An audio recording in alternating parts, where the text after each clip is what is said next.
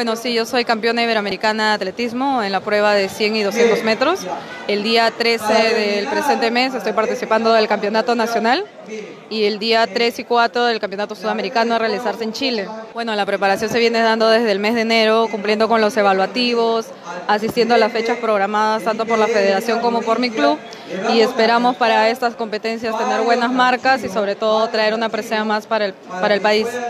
Bueno, yo el mes pasado presenté un documento a la Municipalidad de Chancay solicitando el apoyo con el trabajo que me dieron al igual en el 2019 para que se dé también este año, porque mediante ese apoyo de trabajo yo puedo sustentar muchos gastos de entrenamiento, pero todavía no he tenido respuesta y aprovecho esta entrevista para reiterar a las autoridades de que se haga factible mi pedido para este 2020, para con esa ayuda yo poder seguir entrenando.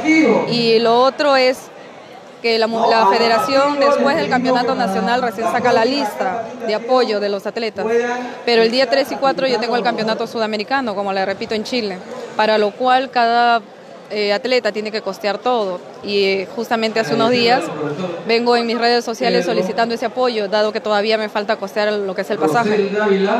Más o menos, ¿en cuánto asume el costo total entre el pasaje, estadía y todo lo que van a necesitar para este campeonato? Alrededor de 1.500 soles.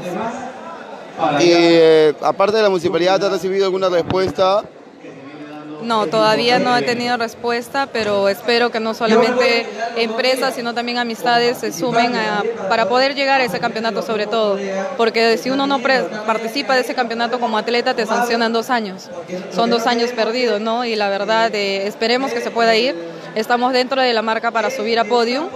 Y bueno, lo único, cruzar los dedos y poder llegar a ese campeonato.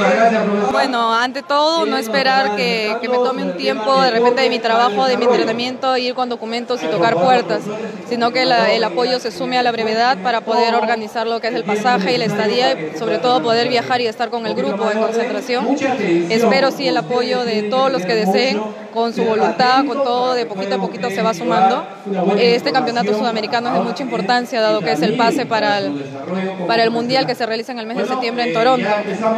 Espero contar con el apoyo de todo Chancay y espero contar con el apoyo también de la municipalidad para poder seguir entrenando a lo largo de este año. Bueno, y también no sé, al IPD, a la región, a todos los que se puedan sumar para lograr este objetivo.